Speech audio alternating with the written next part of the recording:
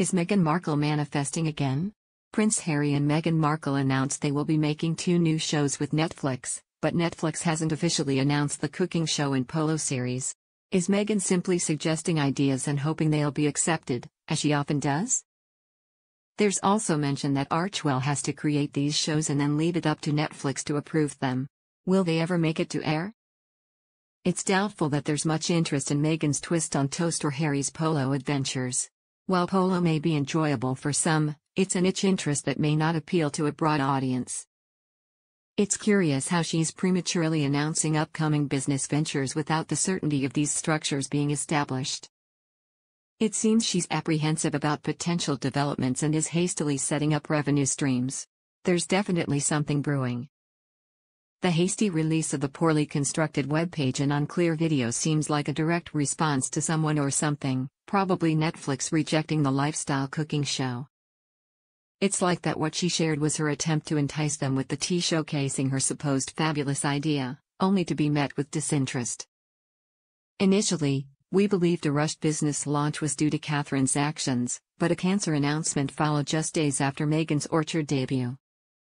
It seems that she was deeply upset with Netflix and perhaps anticipated gaining 100 million views within 24 hours, hoping this would prompt Netflix to reconsider. Now she's claiming to step back from additional business launches, either to show respect for Catherine's illness or to blame Catherine for the lack of interest in a business.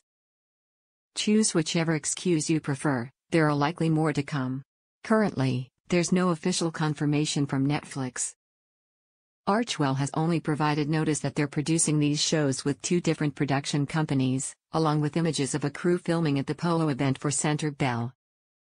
Additionally, there's footage of Harry in Hawaii and Meghan and Yaldi, none of which has ever appeared in any show. They still have a movie to produce.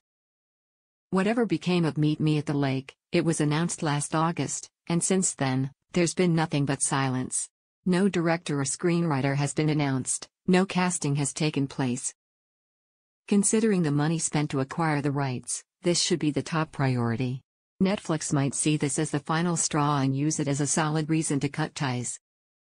If they continue to delay production, Netflix could very well bid them farewell, having reached their limit.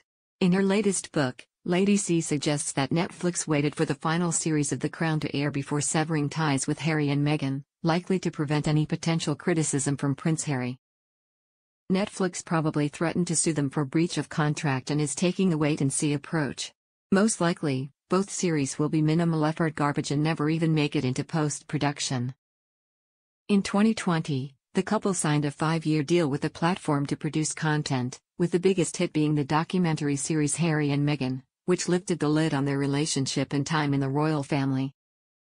With the deal with Netflix set to expire in 2025, there has been speculation over what Harry and Meghan could do next if their contract is not renewed.